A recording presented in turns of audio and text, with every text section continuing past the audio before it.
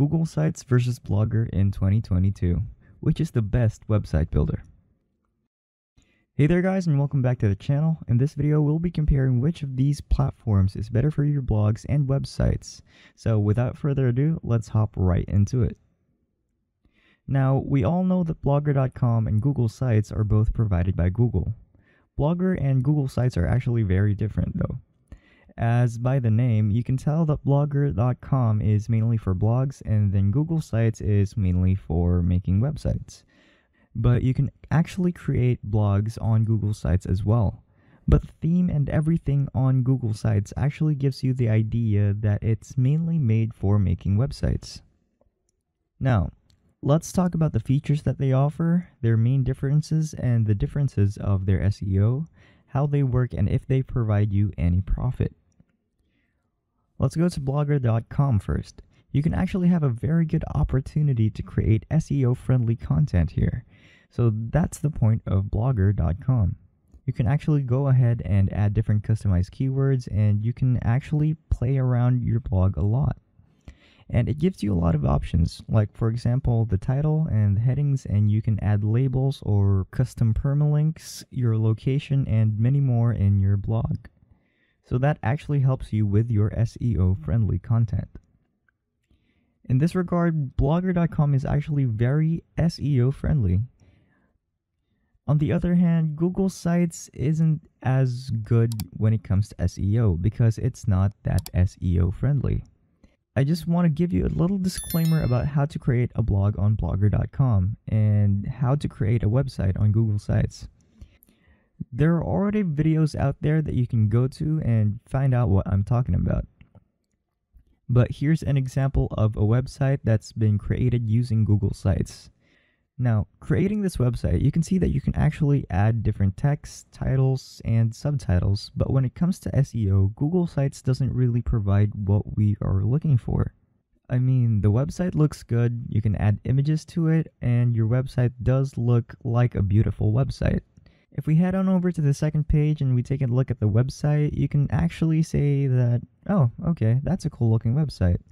But it doesn't help you regarding the SEO. So that's a very major drawback in Google Sites. In addition, there are not many labels and different tags you can add to your website or different descriptions and other stuff, so that's actually not very helpful for most people if you're looking for a website. It's actually a very big con for Google Sites, because nowadays there are website creating platforms that actually provide you with a lot of SEO-friendly options. Now back to Blogger. So if we look at this part, you can see that I can actually check out the stats for my blog. You'll be able to see how many posts you have and all their individual statistics. You can also check out the different comments, earnings, pages, and all of these other provided settings and info. I'll talk more about these later in the video.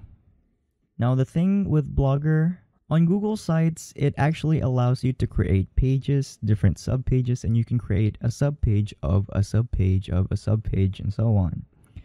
So that's actually good in that manner. I would say I like Google Sites because it actually allowed me to create different subpages for my website. And if I want to organize my content and split it into different categories, Google Sites actually provides me with those options. Whereas on Blogger, you have your blog, but the blog doesn't come with the number of pages Google Sites provide.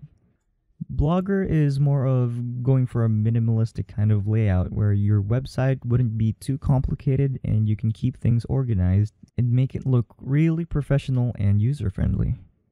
I think that's why people like to keep everything in one page here. So moving on, we're going to head to earnings, but before that, let me show you around the websites real quick. If we go to the settings here on Blogger, you'll be able to edit or change your blog's title, description, and there's this option for you if you don't want your content to be shown, and you can also add an age requirement. Then there are some different permissions for the comments, so you can actually customize them here. There's also an email option, formatting, and tags, which is also actually very cool. When we go to the settings of Google Sites, you can see that there are not many options available here, but you can go ahead and check out these stats here as well, and there are different options for you.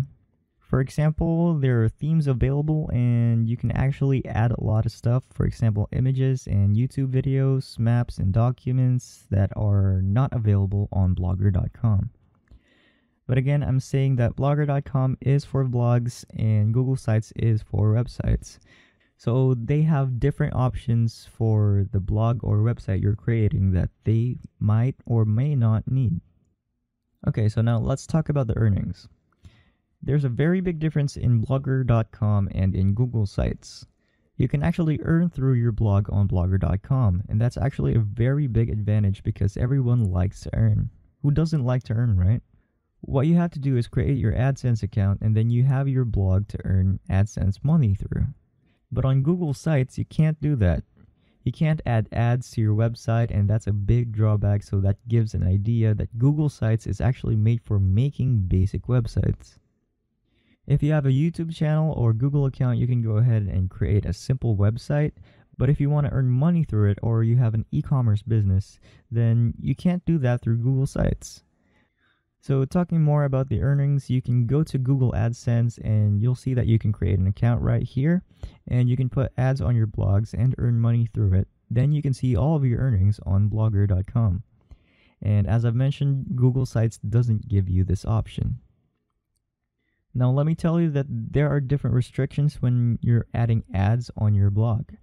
For example, you need to have 10 blogs and a certain amount of views that Google AdSense actually requires for you to be able to add different ads on your blog.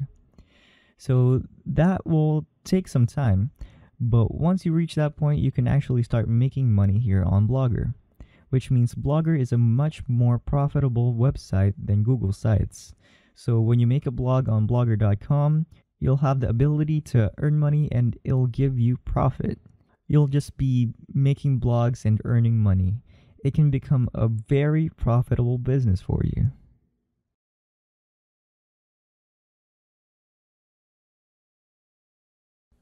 So on that note, that concludes our video for today. If you guys enjoyed or gotten something out of this, please do leave a like and maybe even a comment down below to let us and future viewers know about what you thought of it. You can also help out by commenting about anything you think we missed that you want us to cover in a future video. If you want to learn more about how you can earn money online, then go ahead and check out the videos on our channel walking you guys through countless ways of how to do so. If there are any topics you guys want us to tackle, then as I've mentioned, please do leave them in the comment section down below. And while you're at it, consider subscribing to stay up to date with our latest tutorials, website comparisons, NFT walkthroughs, and so much more. So again, thank you guys so much for watching, and we'll see you in the next one.